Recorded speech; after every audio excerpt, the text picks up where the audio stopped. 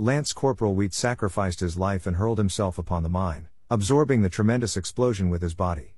U.S. Marine Corps Lance Corporal Roy M. Wheat posthumously receives the Medal of Honor, August 11, 1967. Lance Corporal Wheat and 2 other Marines were assigned the mission of providing security for a Navy construction battalion crane and crew operating along Liberty Road in the vicinity of the Quang Nam province. After the Marines had set up security positions in a tree line adjacent to the work site, Lance Corporal Wheat reconnoitered the area to the rear of their location for the possible presence of guerrillas. He then returned to within 10 feet of the friendly position and unintentionally triggered a well-concealed, bounding-type anti-personnel mine.